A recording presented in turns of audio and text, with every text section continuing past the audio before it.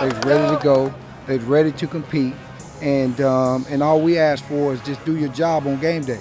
All right, just with poise and confidence, and I thought the guys did that. Just to get out here and compete, it just feels great, you know. In practice, you know, somebody feels like they made a play, may have not, may have, but when you're in the scrimmage, you know if you made that play or not. I feel like both sides did great, offense and defense. Felt great just getting out here, you know, getting back to it. We've been working hard for about 2 weeks now, so just to go full out and be able to compete at the highest level, it felt great to be back out here. The offense started with 2 quick touchdown drives from the first team, and the defense responded, forcing multiple turnovers on the day. The defense, we pride ourselves on getting Debos, as we call them, because we're taking the ball away.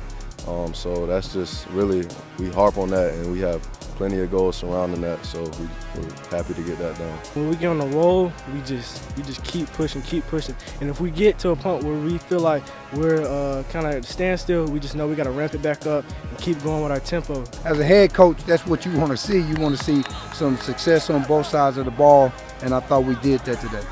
All 3 units got extensive playing time, mixing in some different situations to help prepare the Camels for game day. Every situation we gave them: red zone, goal line, short yardage, go for it on 4th, 3rd and long.